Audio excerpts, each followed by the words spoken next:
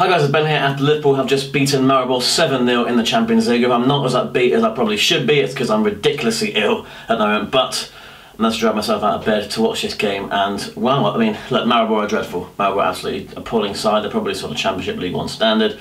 But for us to remember how to score goals, for us to absolutely run riot, to score 7, to get Oxlade-Chamberlain his first goal, to get Firmino back in the goals is absolutely perfect. I honestly couldn't have gone any better really. So, because I'm so ill, I'm just going to get straight to the play ratings, rattle through them quickly. Karius had very little to do, obviously, but he came out a couple of times when he needed to snuff out some danger. I'm going to give him an 8 out of 10 just because I'm in such a happy place with Liverpool right now. Trent is non-stop, up and down throughout, scores at the end and deservedly so. He gets a 9. Matip and Lovren get 8 each just for keeping it solid and tight. Moreno gets... do you know what, I'm going to give him a 9 too. I thought he got the assist, he was always a threat down that left-hand side. Coutinho just kept picking him out.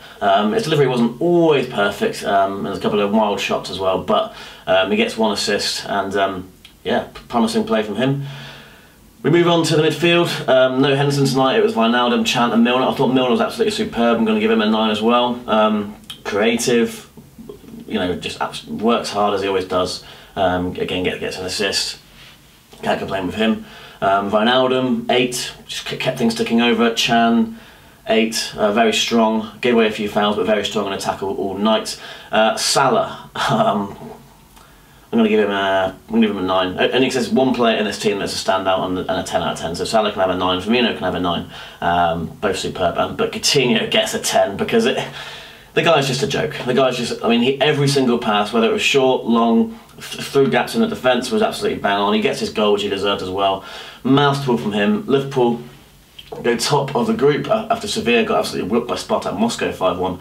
So we're in a great position now. We play Maribor again in a couple of weeks at Anfield. I expect a similar sort of game to this. Put them to the sword.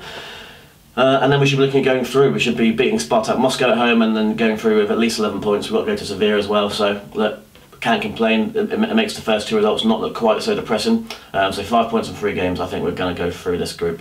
Boy, I'm relieved about this. And we go to Wembley on Sunday. Let's see what we can do to Spurs. See you next time.